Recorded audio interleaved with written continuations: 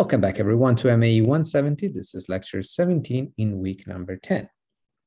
This is the last lecture for the course. However, the material that we're going to cover today will be part of the final as well. So do not skip it. It's not going to be much today, so that's good news. And furthermore, we're going to actually, the first thing that I want to cover is something that we've already seen, that is stability margins. I just want to teach you how to determine, how to read the stability margins on the Nyquist plot. We've already seen how to spot, how to determine the stability margins using the Bode plots. And now we're going to do the same using the Nyquist one. Let's consider a loop transfer function for one of the examples that we saw last time. So we have, for this particular system, 9 over s minus 1 times s plus 2 times s plus 3. And just a quick reminder to check the stability of the closed loop system associated with this loop transfer function. We need to determine the number of poles of this loop transfer function with positive real parts. In this case, we only have one of them, so p is equal to 1. Then from the Nyquist diagram, we can count the number of times that the point number minus 1 is encircled. In this case, we have one encirclement in the counterclockwise direction. Therefore, n is equal to minus 1, and thus z being equal to n plus p, according to the Nyquist stability criterion, we have minus 1 plus 1 equals 0. Therefore, the closed loop system is stable. If the closed loop system is stable, the stability margins are going to be positive. So here,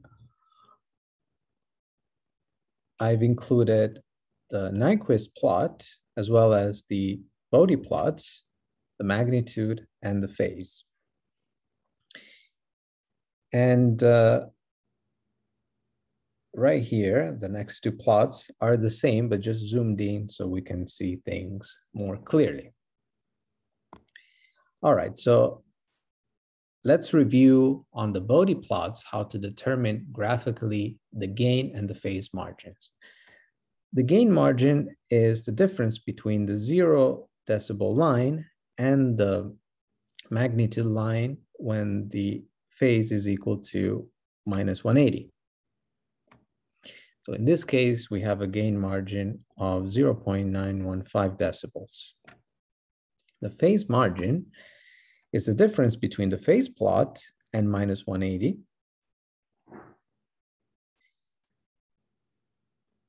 when the magnitude is equal to 0 decibels. The concept behind the phase margin is that we want to avoid L of s being equal to minus 1. So that is a critical point. Why is that a critical point? Well, that's because if we write down the closed loop transfer function, that is L of s over 1 plus L of s, if L of s is equal exactly to 1, then the denominator of T of s goes to 0, blowing T of s up to infinity. So we want to avoid L of s being equal to minus 1. Now, minus 1 can be interpreted, as usual, as a complex number. So a complex number has a magnitude and the phase. So what is the phase of minus 1? That is minus 180 degrees. What is the magnitude of minus 1? That is 1. So we want to avoid to have both magnitude equals 1 and phase equal to minus 180 degrees at the same time. The phase margins will tell us how far away are we from these two conditions. So if we fix a magnitude equals 1, how far away are we from minus 180 degrees in phase? And the gain margin will tell us if we are at minus 180 degrees, how far away are we from having a magnitude equal to 1? Sometimes, as you've noticed, I talk about magnitude equals 1, and sometimes I talk about 0 decibels. Why the discrepancy, the apparent discrepancy? Well, because when I talk about decibels, I really take the logarithm of the magnitude. So if the magnitude is equal to 1, 20 logarithm of 1 is equal to 0. So magnitude of 1 is equivalent to 0 decibels. All right, so in the Nyquist diagram, we have, well, notice first of all that the Nyquist diagram is nothing but a plot in the S-plane. So we have the x-axis that is the real axis, and the y-axis is the imaginary axis. So the -1 obviously lies on the real axis. We can draw a circle with radius equal 1. And this is going to be this circle over here. It's just a portion of it, obviously. So all the points that lie on this circle are characterized by a magnitude equals 1 or 0 decibels. So obviously -1 lies on the real axis, therefore its phase is equal to -180. But our Nyquist plot does not pass through -1, and it will have a magnitude equals 1 in 2 points, at 2 points. One that is over here and one that is over here. Now let's go down and look at this zoomed in part of the Nyquist plot. So once again, we have the 2 intersections that I just showed you. One is here and one is over here. So which one are we considering? Well, we are considering the one corresponding to when the Nyquist plot goes into the circle, so crosses the circle of radius equal 1 from the outside to the inside. So always pay attention to the direction. Here we're going inside the circle, and the other point corresponds to the exit from the circle of radius 1. So always consider the circle, the intersection with the circle where the direction is going inside. So at this point, we have magnitude 1, but obviously the phase is not equal to -180 because otherwise we would be on the real axis. So whatever we have left in terms of angle is our phase margin.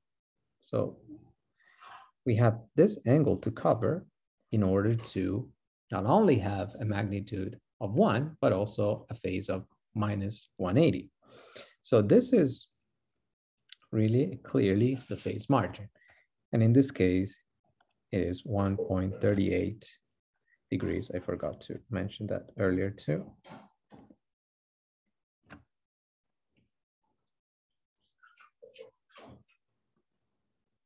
Conversely, now we can identify the gain margin as the point that has already a phase of -180.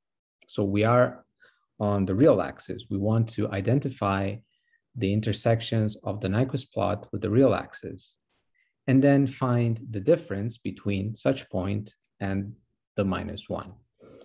So for this Nyquist plot, we really have, well, technically 3 intersections with the real axis.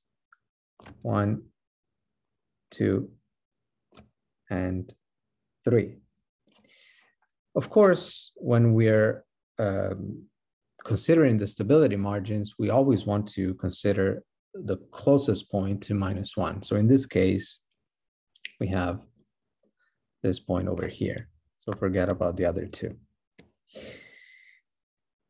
So intuitively, the gain margin can be related to the distance between -1 and this point. Gain margin itself is not really this distance. In fact, this distance is about 0.1. So if we go in the zoomed in picture, we see that we have this distance, and the intersection here that we're considering is at about minus 0.9. So this is, I say it's almost the gain margin. If we actually want the actual gain margin, then you can calculate it like this. You find the value of the intersection. So in this case, we have that this is minus 0.9. And your gain margin is going to be 20 logarithm of the absolute value of 1 over whatever value you have. So in this case, minus 0.9. And so this gives you that 0.915 decibels. Another trick that you can use is that if the intersection of the Nyquist plot with the real axis falls to the right of -1, so in this case, for instance, minus 0.9 is to the right of -1, then our gain margin is positive. Instead, if it landed to the left of it, then the gain margin would be negative. Therefore, the system would be unstable. All right, so this is how to read the gain and the phase margin given a Nyquist plot. Okay, so now let's change topic and let's talk about a little bit of error analysis and system sensitivity. Here, what I'm covering things that you can find in chapter 4 of your book. I'm gonna give you a summary of it, so it's not really step by step. It is sufficient that you remember what I'm covering in the lecture. So far, we've actually considered feedback control systems without any disturbance or noise. However, in real life, we have to consider that there are disturbances that cannot be included in the controller, and measurement noises. So a more realistic block diagram for a unity feedback system would look like the following. So as usual, we have our input or our desired output. Then we have our controller or compensator block. Then after it, we have the disturbance signal. Why do we insert it after the controller or after the control signal and not before? Because if it was before, then the controller would take care of the disturbance, so the disturbance wouldn't be really a disturbance anymore. However, we classify disturbance signals as something that cannot be corrected a priori by our controller. So it is an error that comes afterwards. So that's why it is so it acts like an input to the system after the controller. So pretty much the disturbances, it is a perturbation to the control signal that comes out from the controller block. And that is fed into our process, usual G of S, and that generates the actual output. Then when we measure the output, then we're gonna feed it back and compare it to the input. However, there's always some noise that comes with the measurements. It's called the measurement noise. So we have this signal N of S, which is added to the actual input, the actual output. So what we're actually measuring, it is a combination of the actual output plus some noise. And that is what it is effectively compared to the input. However, our tracking error, the definition of the tracking error is always input minus output. And so we want to find an expression for the tracking error, which will be a function of not only the input, but also, well, in the end, you can consider that we have three inputs: the actual input in terms of, the desired output, so R of S, then the disturbance signal, and the measurement noise. So technically, we have three inputs in the system. So we want to find an expression for the tracking error that takes care of or shows all these three inputs. So what do we need to do? Well, we need to solve the block diagram. So it is something that we've already seen, and let's do it again as a good exercise. In this case, we have three summing junctions, so we need to name the signals coming out of each of these three summing junctions. We're going to call whatever comes out of the first summing junction as EA of S, just to be consistent with your textbook. So this is not actually the tracking error. This is a sort of an error between the difference between the input and whatever we're measuring, which is, once again, the combination of the actual output plus the measurement noise. Then let's call the signal coming out of this summing junction with B of S. And lastly, we have A of S as the signal coming out of the last summing junction. Okay, let's write 1, 2, 3, and 4 equations, because we have 3 summing junctions plus 1 equation for the output. Let's start with the signal EA of S. So going backwards, we have that is equal to R of S minus B of S. Then B of S itself is equal to Y plus N. Quite straightforward equation so far. What about A of S? A of S is equal to the disturbance, TD, plus GC times EA of S. Now we can already use the fact that EA of S is equal to R minus B to rewrite A of S.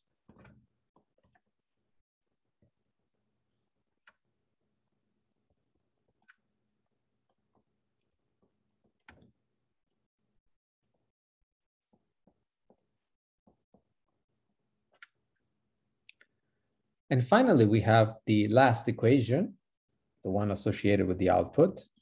So the output, going backwards, is equal to G times A.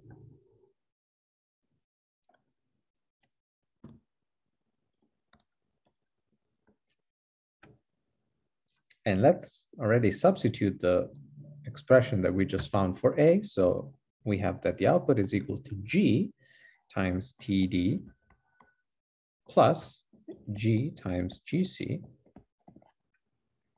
times R minus Y minus N. Okay. So from the definition of the tracking error, E equals R minus Y, we can also rewrite it so that we explicit Y as R minus E. So we're going to use this to rewrite the last equation so that we have Y is equal to R minus E, and then R minus Y is equal to E. Because remember, we want an expression for the tracking error as a function of R, TD, and N. We don't want Y in the equation.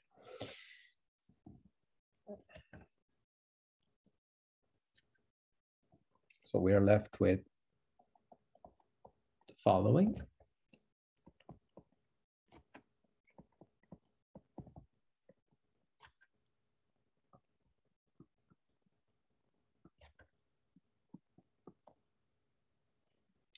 For expliciting E of S, that's going to be equal to 1 over 1 plus GC times G times R minus G over 1 plus GGC times TD plus GGC over 1 plus GGC N of S. Now we can simplify things a little bit, remembering that GC times G is our loop transfer function L. So let's finally write the expression for the tracking error as 1 over 1 plus L of S times R minus G of S over 1 plus L of S times TD plus L of S over 1 plus L of S times N. Okay, so you see that we're going to have three contributions when it comes to the tracking error. The first one that multiplies the input, then we have a contribution that multiplies the disturbance, and a contribution that multiplies the measurement noise. Let's start by considering the contribution associated with the disturbance. So in other words, let's try to minimize the component of the error that is due to the disturbance. In other words, let's study the disturbance rejection. So in order to do so, let's consider the error when the input and the measurement noise are equal to 0. So the error is only based on the external disturbances. So if we didn't have any input and any measurement noise, we would still have an error due to the mere fact that we have disturbances.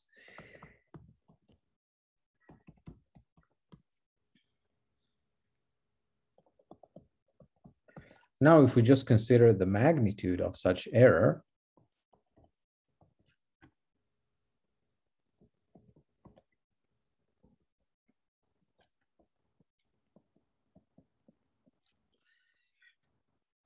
it is easy to realize that the error due to the disturbances goes down as the magnitude of L of S goes up. So in order to have a good disturbance rejection, we want a magnitude of our loop transfer function that is as high as possible. All right, so we have this conclusion. Now let's take a look at the contribution due to the error due to the measurement noise. Or in other words, let's study the so-called measurement noise attenuation. So the contribution, the tracking error due to the measurement noise. So in other words, here we're gonna set the input and the disturbance equal to 0. So this contribution boils down to L over 1 plus L times N. Or we can also rewrite it as L times 1 over L plus 1. So clearly here, if we wanted to lower the magnitude of the error due to the measurement noise,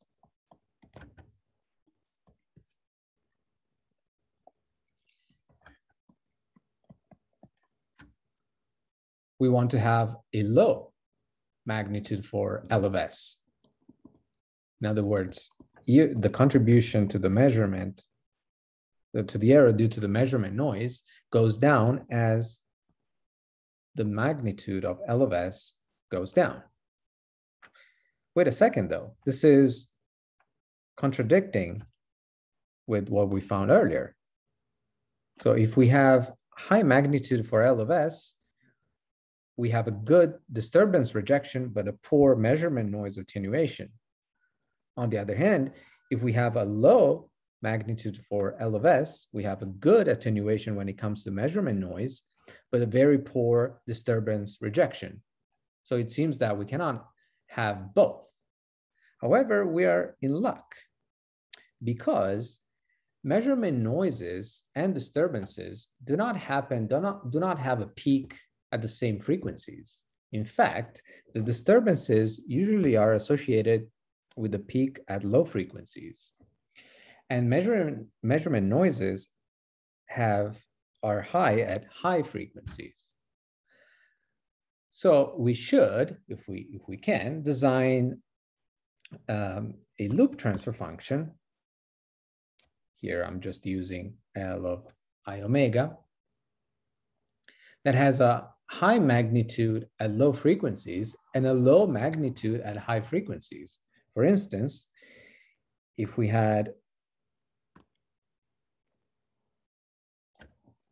a Bode plot when it comes to the magnitude of L of S that looks like this, well, clearly we have a high magnitude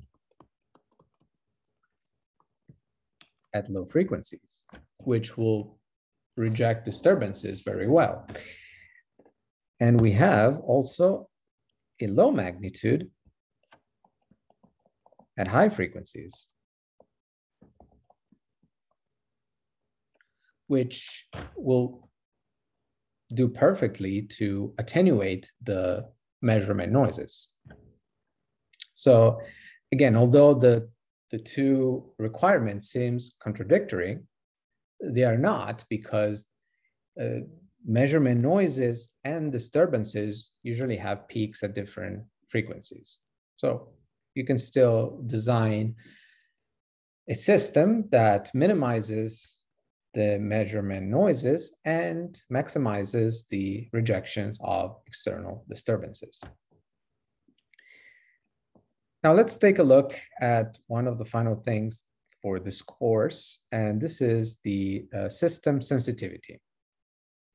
So the system sensitivity intuitively tells us how much the overall transfer function changes if the process transfer function changes.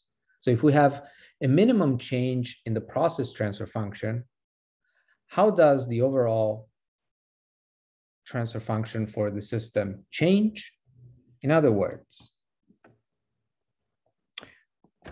the system transfer function is defined as the ratio between the change in the overall transfer function of the system. Here I'm just using TF because it depends, as we will see soon, if we're looking at an open loop system or a closed loop system, that the transfer function is either L or T. So rate of change between,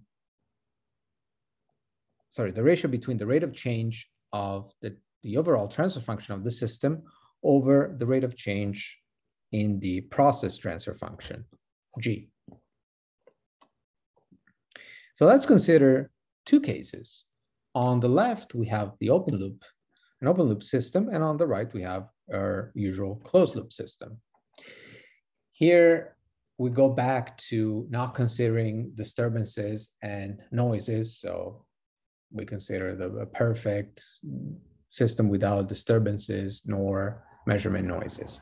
So we simply have our controller and our process, but one system is open and the other one is closed. So the overall transfer function for an open loop system is simply L of S. And when it comes to the closed loop system, that is T of S. Usual stuff, right? All right, so let's first calculate the sensitivity for the open loop systems, and then we'll proceed to compute the sensitivity for closed loop systems. So for the open loop system, our transfer function is L of S, which is GC times G. Therefore, S is delta L over delta G over G. We can also rewrite this as delta L over delta G times G over L. But delta L over delta G is the derivative of L with respect to G. And what is the derivative of L with respect to G? Well, it is simply GC.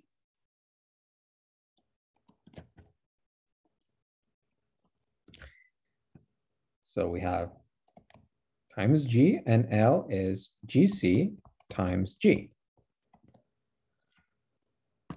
So this and this cancel out, this and this cancel out. So we have that the sensitivity for open loop systems is always constant and equal to 1 all the time.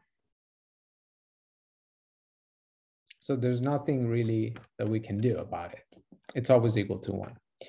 What about closed loop systems? Can we improve the sensitivity? And keep in mind that we would like to have a low sensitivity, because if something changes, we don't want the overall system to change dramatically its performance. We want a system that is as robust as possible. In other words, we want it to have a low sensitivity. Let's see if closed loop systems have a better performance when it comes to sensitivity. All right, so now the transfer function that we're considering is obviously the closed loop transfer function, which is defined as GC times G over 1 plus GC times G. Applying the same concept, the same definition for the sensitivity, but now we have delta T over delta G over G. Or once again, rearranging, we have delta T over delta G times G over T. So now we have to calculate the derivative of T with respect to G. So let's go here. So derivative of the numerator, we have GC times the denominator is 1 plus GCG minus the numerator, GCG, times the derivative of the denominator with respect to G, which is GC. So we're going to have square here, over the denominator squared. And then we have times G over T. So here we flip T, we have 1 plus GCG over GCG. Okay, we can simplify a few things. This cancels out with this. This G cancels out with this. So we're left with GC plus GC squared G minus GC squared G.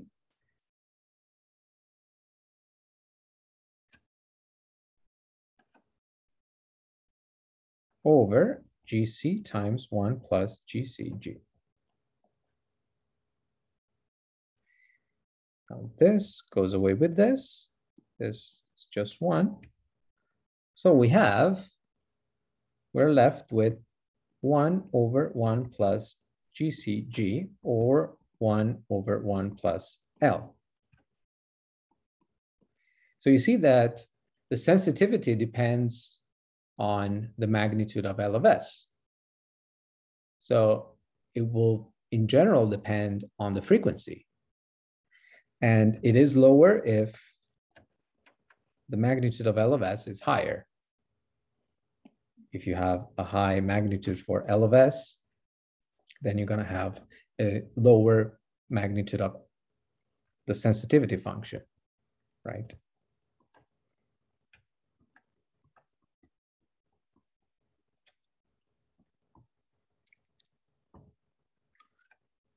The sensitivity magnitude goes down as the loop transfer function magnitude goes up. And if you notice, the sensitivity function, we go back to the error, was actually, or was multiplying the input.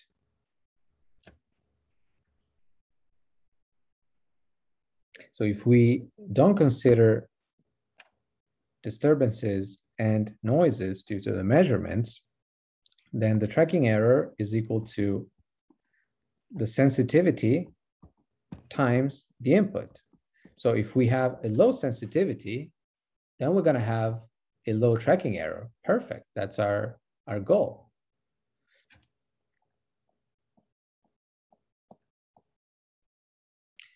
Let's take a look at an example. This is from your textbook, and it just tells you it's a Mars rover vehicle. And the goal is to operate the rover with low sensitivity to changes in the gain K. So we're given the block diagram for this Mars rover vehicle, where our input is the planned path and the output is the actual path. And we have the plant as 1 over s plus 1 times s plus 3. And we're simply allowed to have a proportional controller, just a constant gain K that we can regulate. So let's compute the sensitivity function. That is 1 over 1 plus L of S being K times G of S. So it's K over S plus 1 times S plus 3. And so this is equal to S plus 1 times S plus 3 over S plus 1 times S plus 3 plus K. So you'll see that obviously if we choose different values for K, we're going to have different profiles when it comes to the magnitude of the sensitivity function. And in fact, here I plotted such magnitude, so the sensitivity function, for different values of K. And in particular, we have that this curve is for K equals 10, then this is for 20, 30, 40, all the way to 100. So this is the direction of growth of K. So we see that as K increases, we have a lower sensitivity at low frequencies. However, we're going to have a peak that goes up at higher frequencies as K goes up. So here we have to compromise. It depends on the frequencies that you're expecting to operate at. So if you're expecting to operate at lower frequencies, then you would want a higher K. If you think about operating at higher frequencies, then you want a lower K, because otherwise your sensitivity will grow considerably.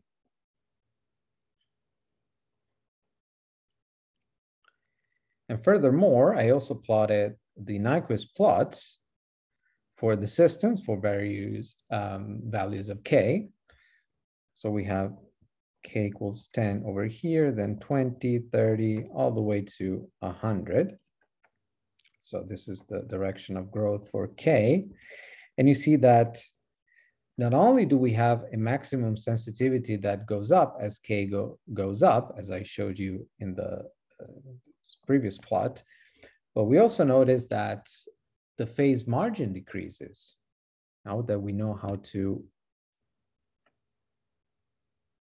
identify the phase margin, remember it's the angle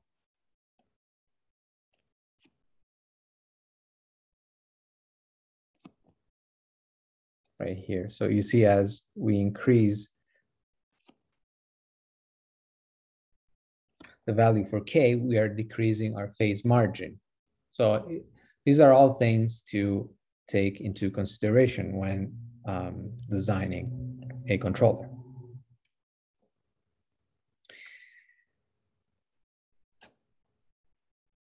Now, there's also a very neat way of realizing or identifying where the maximum sensitivity is using the Nyquist plot.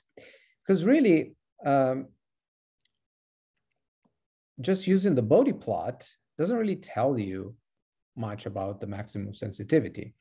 I'm not talking about these Bode plots here because I'm actually plotting the sensitivity function, but when you're using the Bode plot, you're using the Bode plot of the loop transfer function. So it's not really clear if your sensitivity is going to be a problem. So you want always to combine the Bode plots with the Nyquist plot to have a better understanding. And let's see what I mean by considering this example. Well, first of all, before the example, I want to already tell you how to read it. So we have that, as I wrote before, the magnitude of the sensitivity is equal to the magnitude of 1 over 1 plus L of S. So the maximum magnitude of the sensitivity happens when the denominator is minimum. So when we have that 1 plus L of S in magnitude is minimum. And this happens when L of S is closest to being equal to -1. And that is very easy to identify on the Nyquist plot because that's simply the distance between the closest point of the Nyquist plot to -1. Let's take a look at the example now.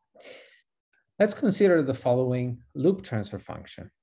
So we have 0.38 times S squared plus 0.1 times S plus 0.55 over S times S plus 1 times S squared plus 0.06 S plus 0.5. Now here we can easily compute the poles of L of S. So we have one pole at the origin, one pole at -1, and the other two are complex conjugate at minus 0.03 plus or minus 0.706 I. So we have no poles of L of S with positive real parts, therefore P is equal to 0.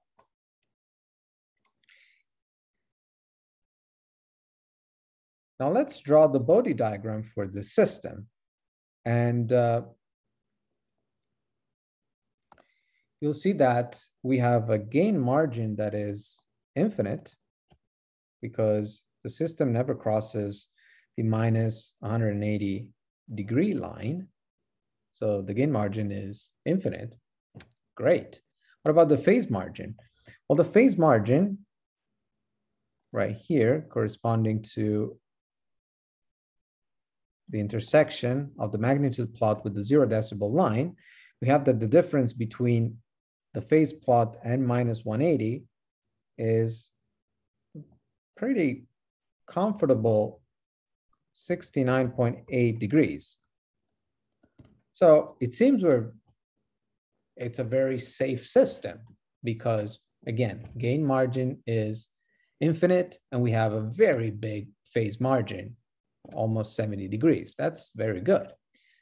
However, we don't know anything about the sensitivity of the system. What if something changes? Can the system become suddenly unstable if some parameters of the process change? Well, we will see. But first of all, let's take a look at the Nyquist diagram for this system. And once again, we can see that the phase margin is quite abundant at 69.8 degrees. We can also apply the Nyquist stability criterion. We see that the point -1 is not encircled by the Nyquist plot. So n is equal to 0. We had that also P was equal to 0. Therefore, Z is equal to 0. And the closed loop system is stable. We can double check that by computing the poles of the closed loop system. And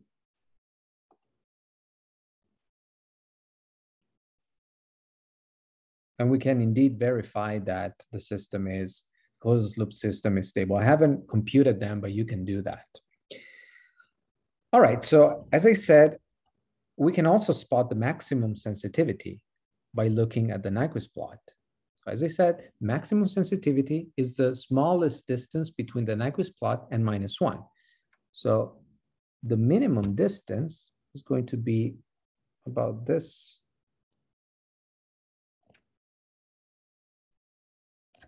So this will give you, this is associated with the maximum sensitivity. So the smaller the distance, the higher the maximum sensitivity is. And in this case, this system is very, very sensitive. So I'll show you why. Now, let's modify slightly the loop transfer function.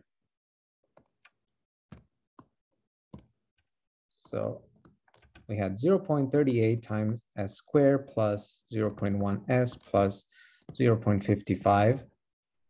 So far, everything's the same. And we have at the denominator s times s plus 1, still the same. And then we have s squared plus, now instead of 0.06, we write 0.04. So a very slight change, times s plus 0.5. Everything else is the same. So the only thing that we've changed is this coefficient that changed from 0.06 to 0.04. Let's now do the same analysis.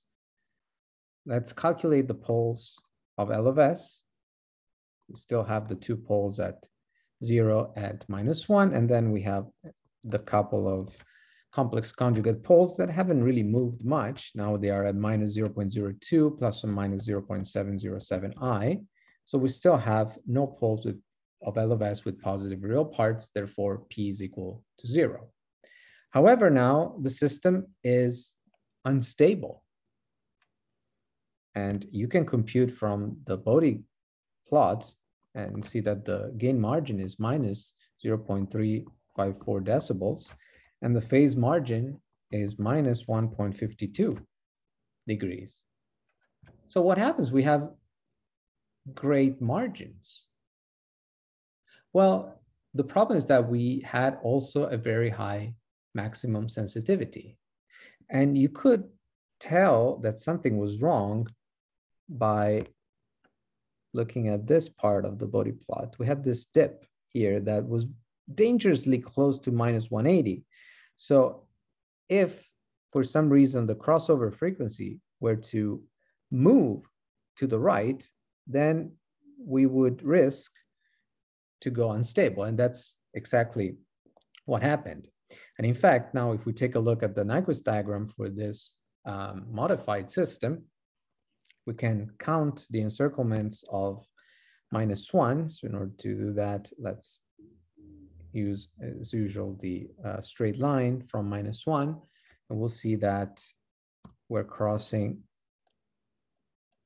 once. So we have a +1 clockwise and another crossing still clockwise at +1. So n is equal to 2, but p was equal to 0. So z being n plus p is equal to 2, which is positive. And therefore, the closed loop system is unstable.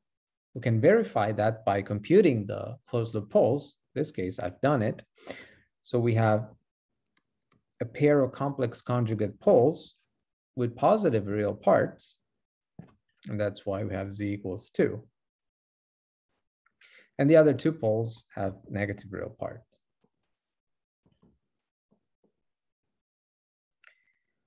So once again, when you're designing a system, you have to take care of, well, first of all, stability. You want the system to be, closed loop system to be stable. You want to have phase and gain margins that are positive and large enough, but you also want to have small sensitivity, because otherwise the stability alone and the large margins might not be enough if something changes. Okay, so now the very last thing that I want to show you is a bunch of filters, because you will find them when you work with control systems. And filters are nothing but sort of compensators, and they're associated with transfer functions. So we can plot their magnitude and their phase. Starting with probably the the most common ones, the low pass and the high pass filters.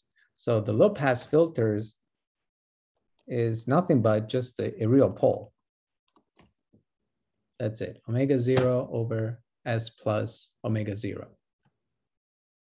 So we have that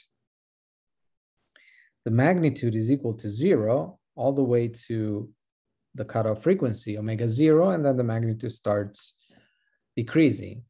So if we are adding a low pass filter, means that the magnitude of whatever has lower frequency than the cutoff frequency is maintained, is not touched. However, the magnitude after the cutoff frequency will be diminished because you see this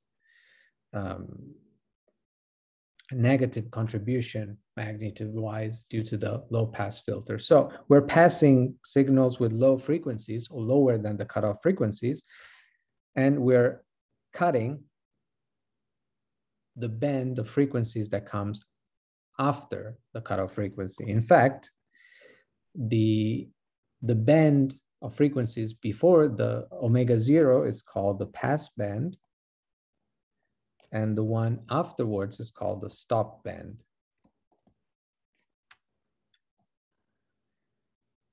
Conversely, we can have a high pass filter, so we're passing signals that have a frequencies after our omega 0, so we're passing whatever is afterwards, and we're blocking or stopping the signals with frequencies before the cutoff frequency. In this case, the transfer function associated with the pass filter has the same pole at minus omega 0, but we also have a pole at the origin. Now, what you want to do sometimes, instead of passing an infinite amount of frequencies after the cutoff frequency or before it, you just want to pass a certain band of frequencies. So you're going to use a band pass filter. And the band pass filter's transfer function is normally written as H0 times omega 0 over Q times S. So we have a 0 at the origin over, and now we have two real poles, S squared plus omega 0 over Q times S plus omega 0 squared. H0 is just a constant gain that you can design to raise or lower the magnitude of this filter. And Q is known as the Q factor. And so you see when you plot the Bode diagram for the bandpass filter, we're only passing signals between the lower and the higher end of the frequency. So this is our pass band. And the stop band are below and above omega L and omega H respectively. And when it comes to the phase, well, the band that we're passing, we're modifying the phase though between plus 90 and minus 90. So you might want to pay attention to that if necessary. Well, we can pass a certain band of frequencies, but we can also stop a certain band of frequencies. So we have a so-called notch filter or band stop filter. The transfer function for such filters is given by this. So we have a couple of imaginary zeros and then two real poles. And here, normally you can select not only the quality factor Q, but also the two frequencies, omega Z and omega P, which are called the zero circular frequency and the pole circular frequency. And you can have three different kinds of notch filters depending on the relationship between omega Z and omega P. If omega Z and omega P are the same, that we're talking about the standard notch. If omega Z is greater than omega P, then you have a low pass notch. And finally, if omega z is lower than omega p, we're talking about a high pass notch. Moreover, depending on the Q factor, we have that for low Qs, we can block a wider band of frequencies. And instead, if we select a higher Q factor, we're stopping a narrower band of frequencies. For instance, let's take a look at the standard notch. So omega p is equal to omega z, and both are equal to omega 0. And we'll let Q vary. So with omega p equal to omega z equals omega 0, the notch filter transfer function reduces to this. And you can see that we are blocking a band of frequencies centered around the omega 0, which is called the central rejected frequency. And the band of frequencies that are rejected is given by omega z over q. So you see that the higher q, the lower the width of rejected frequencies. For instance, if you just want to cancel a certain frequency, you just select very high Q factor. And so you're rejecting the signal. So you see the magnitude associated with the notch filter is very, very low for a certain frequency. And then pretty much you reject all the signals with that frequency. Let's say that you know that you have a disturbance at a very precise frequency. And if you add a notch filter that rejects that frequency, you won't feel the effects of that disturbance. And when it comes to the phase, well, we have that the phase starts at 0 and then goes down all the way to -90 and then has a discontinuity, comes back from +90 and goes back to 0. The higher the Q factor is, not only the lower the rejected band of frequency is, but also the more abrupt the phase change is. So, or what I should say, that it goes from 0, you almost do not feel the discontinuity, and then it goes back to 0 almost instantaneously as the frequency is changed. Okay, so I just wanted to mention these because you might find them in the future, especially if you're working with control systems. And a last few words that I want to tell you before saying goodbye is just a summary of the tools that we've used in order to analyze the performance of a closed loop control system. So we have, and this is what you want to visualize every time that you analyze a control system. So you want to have your root locus, you want to have your Nyquist plot, you want to have your Bode plot, and then you want to have your step input response.